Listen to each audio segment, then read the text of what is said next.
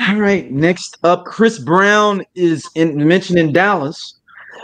Chris Brown is out there in Fort Worth with Yella Beezy, setting up people, beating them up allegedly.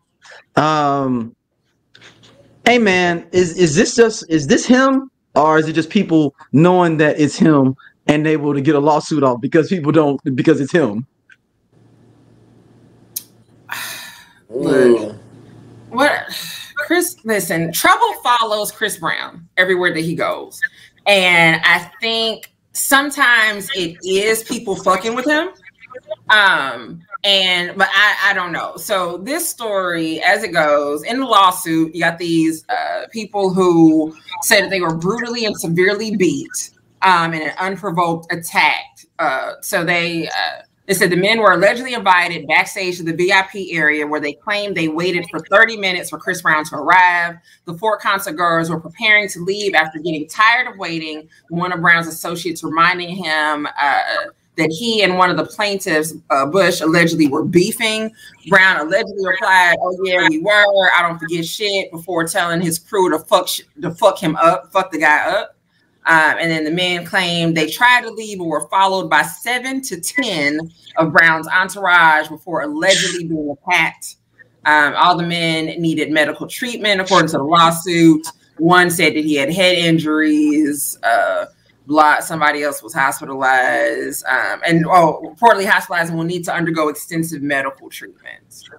And then also the filing also claims that Live Nation shamelessly profits and promotes Brown's The 11/11 tour about Brown to Texas for financial gain, despite his alleged history of bad conduct and violent conduct. Now, I remember when I told y'all when Brown, when they first said he was coming to Fort Worth, there were newspapers here in Dallas who were like, "Why?" Yeah, I remember you saying that. As he was said that. So I don't know what happened with Chris Brown and these dudes. I don't know, but I don't. Damn, man, all this for a dude that just want to take pictures with his fans after the show. But then somebody else, I thought I was reading an article where it said that, hey man, ain't that the dude that been dissing you or something? Or we had beef with him. And he's like, oh yeah, that's right. Let's whoop his ass. That's what I'm saying. That's what he's saying. Yeah, but like that's weird. Like, that's weird testimony. So it's I don't know. I don't. I got nothing. Oh, can Chris Brown come back to Dallas? Is Chris Brown good in Dallas? I don't know. Well, let me say this. He was in Fort Worth. Fort Worth is not Dallas. Oh, okay. Yeah, that's funky town. That's funky town. Like it's even though it's the DFW, the Dallas Fort Worth metro area. Like Fort Worth isn't like 40 minutes away from me, and I'm in Dallas. So, and I'm in North Dallas, but either way, it's still not close. Like it's that's basically like going to St. Charles, like St. Charles, Lake St. Louis, right? For you, right? It's pretty much, but it's like also the other part of it is like think of all of St. Charles County, right? All of that. So St. Charles, St. Peter, like Wentzville, all of that, right? All of that, and that's Fort Worth.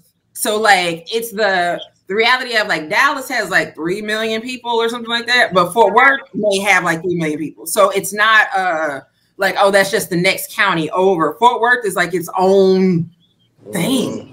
Like it's a whole, like I think it's a different county. So like that is Fort Worth is Tarrant County. It's Tarrant. Yeah, it's Tarrant. Yeah, so one of my boys is the president of Tarrant Community College over that way. So it's like legit, if somebody tells you they live in Fort Worth, you like, but it's the cheaper area to live in, right? It depends on what cheaper means to you. More affordable. So I'm not going to say it is or it isn't. It just kind of depends. Like you can still go to Fort Worth and spend some money. Like I'll say this for rent. If you have a 1-bedroom for rent, you paying at least 12, right? Like that's just it. Like you're not getting past that. You at least paying 12. And even with that 12, you may not be in a nice area. But that's 12. Okay. So there's that part. And that's in Fort Worth or Dallas. That's in the metro. That's just around here anyway. And I think that's kind of like no matter where you are. So now, like again, there's some places you can pay less than that, but again, you start paying less, it's a little different. Also like Fort Worth is very nice. It's very, it's all really nice out here, but it's like I said, I'm not going to say that it costs. The cost of living is not really any different. It's just another area. Like it's just another section, and there is that difference. I think I've kind of seen like that difference in people who grew up in Fort Worth versus people who grew up in Dallas. And there's also the difference in the people who, city versus county. Dallas, people who grew up in Dallas proper versus people who grew up in the suburbs. There's differences in that. But Dallas be rocking them shags like Yellow Beezy is with the shags. Yeah, right? the booty on the back of their head. They do. And when I moved here in 2015, my friend Ashley told me that they were doing that. And I didn't believe her until I was at McDonald's and drive-through, and the dude that gave me my food had a shag. That was 2015. They still doing it. It hasn't stopped. So it's like, and it begs the question, did y'all bring the shag back or did it never leave? They never leave Dallas. Like how you see all the Jerry curls in Memphis. I feel like it just didn't leave. Like it's like you really got a shag. Kansas City was holding on them Jerry curls for a long time too. Who? Kansas City was. Oh yeah, KC. Yeah, KC was holding them Jerry curls for a while. Yeah, it's St. Louis. The finger waves had them in the chokehold. Finger waves for the ladies was in for a long time. And your mama got up Saturday morning at 5. She was at the drop shop at 5 o'clock in the morning on a Saturday to go get her freeze finger waves. Now, so you got finger waves in front, little freeze at the top, and that way that she would, and then she might have left her like again first thing in the morning. Imagine going to the beauty shop at 5 o'clock in the morning, and that's on Saturday. On a Saturday. But that's what you did because you had to get your shit together. So overall, what are we saying that Chris Brown is just trouble just happens to follow him, or are we? Or we still don't know because it could be either one.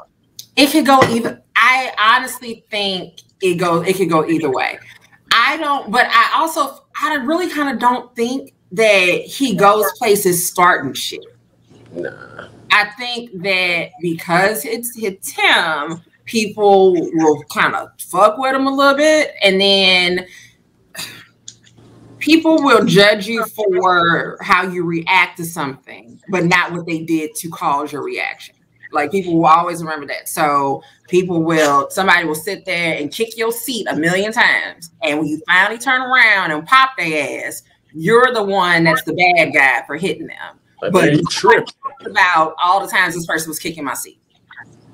And I think, like I said, I don't know everything that happens with Chris Brown. We do know that there's a history of shit. But again, did he start it or did he end it?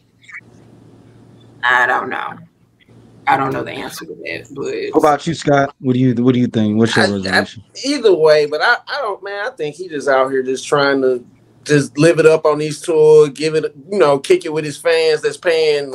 Because every day I see a new picture. But shout to Meg Thee Stallion who got in on it. You said what? Shout to Meg Thee Stallion who's got in on these. Yeah, I didn't believe that at first. So that's true. The 20,000. Dude, I saw one where dude was palming her and everything. Like she letting it go down. 20 racks. Now let me ask you this: that picture that you saw, was it a wax statue of her? Hold on, let me pull up. I've seen the picture, and it's a dude, like it's a dark skinned dude that's like, and she has on like this like cat suit thing. But like, yeah, the 20 grand, that's, I'll say this. I'm not mad at it. If she's like, oh yeah, you can touch my ass for 20,000. Yeah, no, I mean, she doing it with girls, everything. So I'm gonna share my screen here. If you were listening audio wise, hey, sorry about that. Man, no disrespect. You should be watching. I'm going to. People dipping into their 401k to grab some ass. Dipping into their pension. So y'all see that there? This is one here Oh, with okay. Meg. These are ones with Meg here that I found, and then so like she's doing these meet and greets with people, and like this one dude right here though, he oh it's a TikTok video, but he looked like he having a good his short ass is sitting out there like, hey, I paid my money. I'm holding on to her like we at prom. So these she just started doing these, y'all. So damn, man. I mean, look, that's how you get your. I mean, my best friend, I remember he went to Beyonce's first concert. He did a meet and greet with her. And I remember at that time, he paid like $500 some. And it was like a big deal. Like, it was like not even wanting to tell people that that's what he paid, because people like just like people judged at 1,100, people were judging at $5. But you know, you got the concert ticket, $500 meet and greet, and he has that picture. And I mean, and he'll have that forever, right? So, like, so that was high back then. So if you want to meet somebody and you want to pay the money, that's it. I don't know who I would pay $500 to meet. I'd have to think about it. Is there anybody that I want to spend that money to literally just to meet you? Like, to be like, oh, hey, and here's a picture. Like, that's, yeah, but I don't know who that person is for me, but I'm not mad. Yeah, but the backstage pass before wasn't a paid thing. It was like, hey, this is something for the radio or promo, or like these are the people in the city that you want to kind of hang with. They kind of perverted this into being a money-making thing. Before, the VIP pass was like, if you had a VIP pass, like, oh, they must know somebody to be hanging back here. It wasn't a thing of that. And then you got to think, back then, that VIP pass is probably controlled from the label, and this is all the artist stuff. You know, these meet and greets, you know, they can control the price. Good point. Good point. The label giving it out to people like to the radio, like, hey, yeah, make sure y'all pay the radio. They can win to the 8th caller. You know, yep. Right. Yeah. Yeah. I mean, this is interesting with that. Because if it's someone.